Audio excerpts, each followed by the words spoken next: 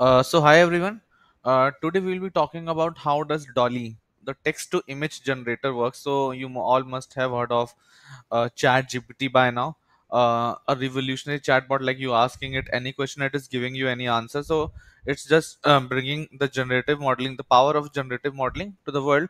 But before that, I think there was a huge storm around DALL-E as well, where you were providing it the text prompts, and eventually you were getting the required image according to the text prompt. Now the interesting part was that key whatever text prompt you provided, be it any ambiguous sentence, it was able to generate something. So for example, as you can see here, I tried out with human flying over a volcano, completely fictional situation, but still it is able to generate something. That is pretty good. The image is pretty good. So depending upon whatever text prompt you give, it is able to generate the image. So how Dolly is able to do that? What is the structure? What is the mathematics going behind it? What is the deep learning architecture going behind it? We'll try to understand it today. So let's get started. So first of all, we need to understand what is multi-model modeling. So basically, any machine learning modeling problem where we have two different types of data structures, data to handle out. Now it can be that you have a combination in the input itself. So you have an audio as well as you have the metadata for the audio. Similarly, you have an image, you have a text, and the output is also a text. So different types of data types getting handled by the same model is called as a multi-model problem. So considering Dolly is also an example of multi-model modeling, because the input goes as a text but the output is an image, so two different data types. So the biggest problem with multi-model modeling is to how to bridge between the two modes. So there would come a point where you wish to switch from text to image within the model. Assume that it to be black box. You input the text, and there would come a point in the architecture where you wish to switch from text to image. So doing that is difficult. So now, as you know, Dolly is a multi-model modeling problem. So let's get started. Let's try to understand the architecture. So at a high level, the architecture includes of three parts. One is a text encoder that encodes the text data into text embeddings. Very easy. Second is a prior. So it is that point where we would be converting our text embeddings into image embeddings. And decoder is easy. Like using the generated image embeddings, we would be generating a whole image. So here you can see the complete architecture. I would be telling you everything about whatever terms that I have used here: clip, text encoder, text plus image embedding getting added, diffusion prior decoder using glide. So let's get started. I think this architecture will come back later in the post once we have explained all the things. That would be much more clear. Now talking about the text encoder first of all. So if you have heard of all the major breakthroughs done in the side of NLP, they are all related to generating meaningful word embeddings, be it BERT, be it GPT, be it transformers. The attention is the all unit paper based on transformers. So all these architectures coming, all these techniques coming in are around improving the word embeddings only. So how does Dolly generate this text embeddings?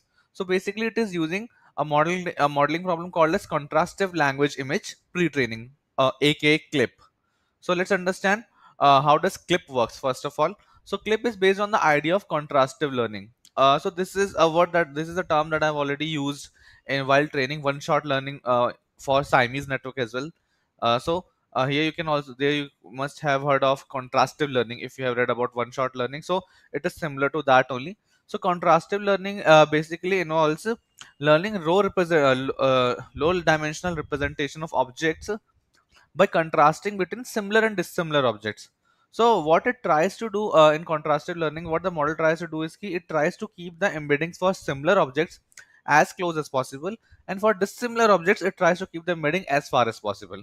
And in this way, the training happens. So let's understand how does clip actually is trained.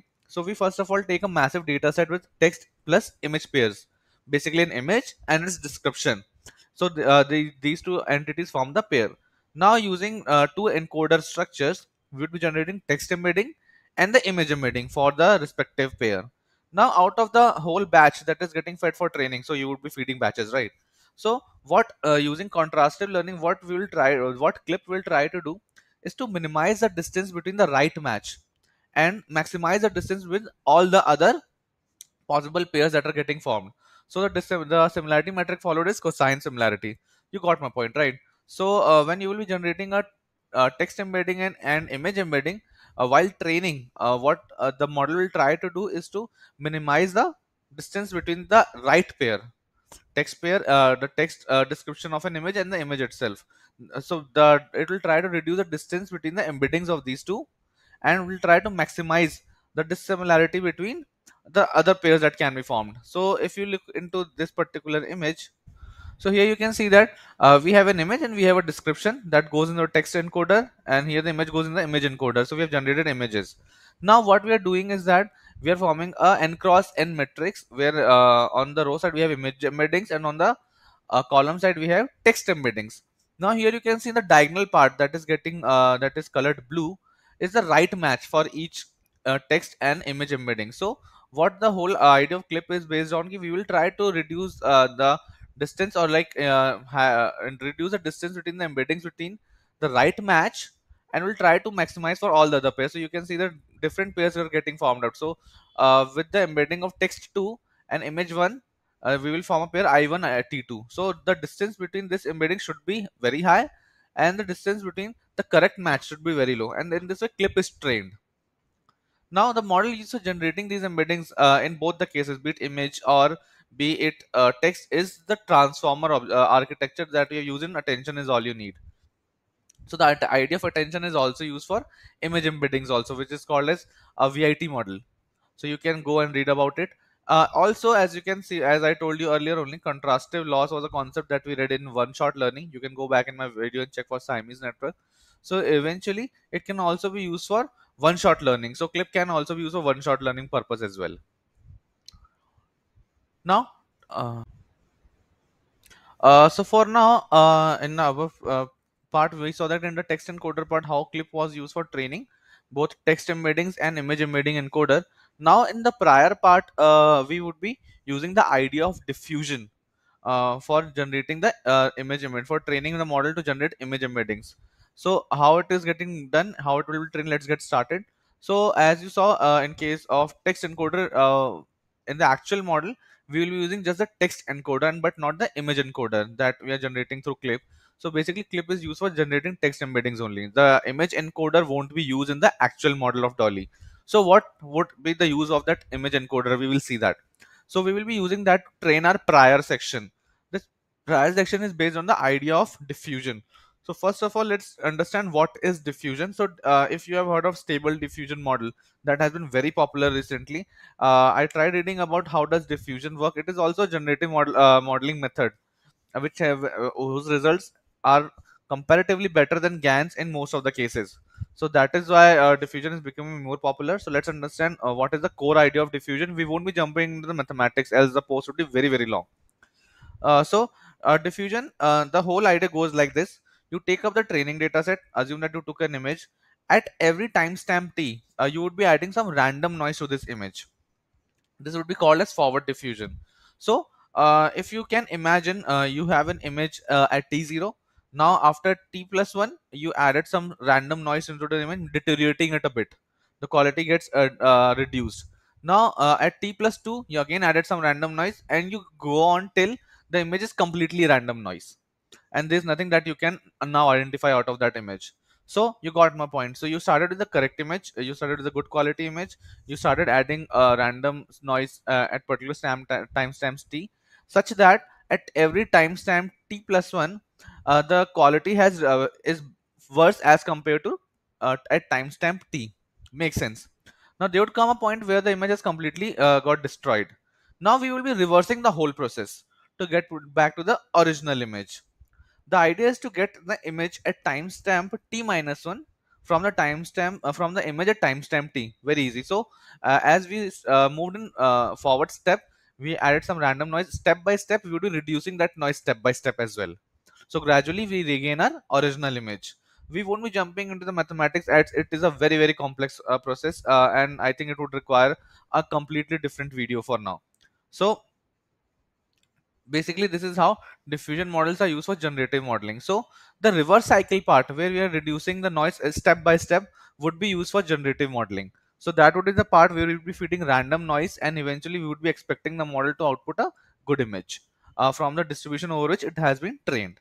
Now coming back to DALL-E prior segment, how are we going to use this diffusion segment for training the prior segment. So first of all, what we would be doing is we would be taking the text embedding and corresponding image embedding. That image embedding would be coming from clips image encoder. I'm talking about the training part, I'm not talking about the final architecture, right? So what you are done is now you have two embeddings that are concatenated together, the text embedding plus the image embedding, that are getting both from the clip section. Now using a architecture called as decoder only transformer. So if you have a basic idea on transformer, if not, you can go to my previous video on attention is all you need, and you can get the idea how does a transformer work. So basically, only the decoder part of the transformer would be considered for the diffusion cycle, and we would be applying diffusion only on the image embedding, not on the text embedding present. So if you have a image text plus image embedding present in this whole embedding side, we won't be using the text embedding, but we would be using the image embedding over diffusion, and this diffusion would be able to see the text embedding as well, but it won't touch it anything. So random noise would be added only to the image embedding part. So using diffusion we would be training this complete section so that we can regain an image embedding. So you got my point, right? So in case of diffusion, if you trace back, so there was an image, we were adding random noise to that, we were destroying it completely, then we were reverting back to get to the original image. In case of DALL-E, we would be doing the same on the image embedding, not on the text embedding. So we would be doing this on the image embedding. We would be first adding random noise to that image embedding to destroy it completely, and then reverse the whole process to regain that image embedding. So in this way, we would be trying to generate image embedding using the diffusion using the diffusion prior segment that we are going to use. So while we would be like in the final architecture, what would happen is key, uh, as you saw, we were using clips embedding while training, so we won't be using that, and we would be using some random noise now. So if you remember the reverse cycle requires just some random noise, and eventually it is able to generate some good quality images using diffusion, as it is trained on diffusion model. So similar thing would happen here also. So we would be while training, we would be considering clips image embeddings also for training part, but while we would be putting this model into production, we would be removing that clip image embedding section, and only text embeddings would be present at diffusion prior. So this text embedding would get concatenated with some random noise, and the decoder only transformer would act on this random noise only to generate into a good quality image, depending upon the text prompt that is concatenated with it. Now coming back to the third segment of Dolly, that is the decoder part. So as of now, what we have done is we are able to generate text embedding from using the text prompt, and then we are also able to generate an image embedding using the diffusion prior. Now third part is decoder. So in this decoder, using the image embedding alongside the text embeddings, we would be generating the whole image. So the model used for this particular decoder section is called as glide. So what is glide now? So there are multiple new things coming in this block. So let's first of all discuss what is glide. So before coming of DALL-E, there was a model called as glide that was able to generate images directly from text. So the whole architecture was it was able to first of all, using transformers, used to generate text embeddings using the text prompt, and then used to feed it to a unit, which is again trained on a diffusion based model, a diffusion with diffusion idea. So as it is able to generate an image directly from the text embedding. So now what is unit that is getting mentioned in glide? So I think you must, if you are reading about DALL-E, so I am assuming you already know about unit architecture. If not, so here it is mostly an autoencoder based model, where as you move to the depth of encoder, the dimension gets reduced, and as you move up in the depth of the decoder, the dimension increases, the dimension expands, so basically giving it a U-shaped structure. This is why it is called as a unit. Basically you can go and read more about it, just the base intuitive idea that I've given in the blog, because else the size of this video would be enormous.